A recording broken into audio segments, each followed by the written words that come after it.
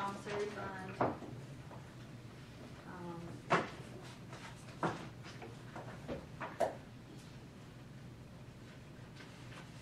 We didn't really make any changes on the commissary fund other than just watching what goes in there as best we can and making sure that those are the things that are supposed to be. Explain what goes in there, please. Commissary is for inmates, the benefit of the inmate. So any monies that come in have to be used for the benefit of the inmate. Generally, that is for the inmate store.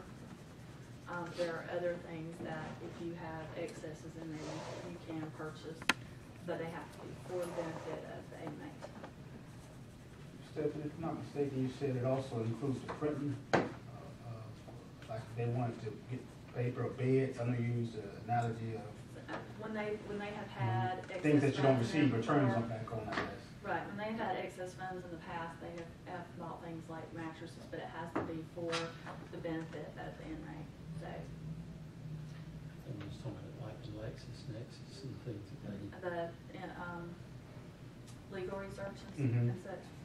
Things that you don't get a return back on, and Right. so you'll always possibly see some reduction in cost. page 50.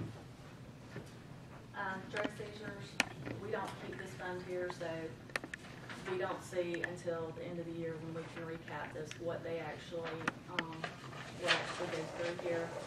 But we have to have a budget for it, so we generally put in $1 million in revenue and $1 million in expenditures.